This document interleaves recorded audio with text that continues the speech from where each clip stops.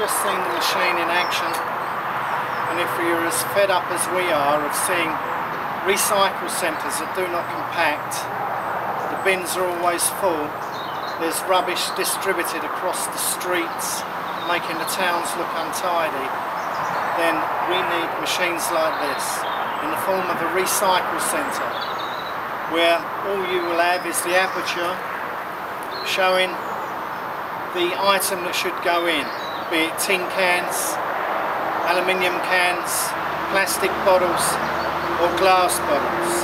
One aperture for each item. No more of this litter going across the streets. And all wheelie bins, 1100 litre underneath each one. This is the answer to the problems that we have regarding recycling. How many times have you gone to a bin and all it does is take empty items like this, and it takes up so much room? Why not compact? This reduces the waste by 80%. Why not use machines like this to reduce the volume of the waste? This is the answer to our problems regarding recycling and regarding the rubbish that's around.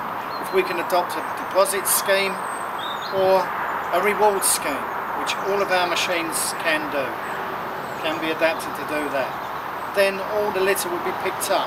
It won't be thrown around. It will be going into our machines and being compacted and reducing the traffic, because it won't need to be collected so often. It will reduce the carbon emissions, all round benefit to the country.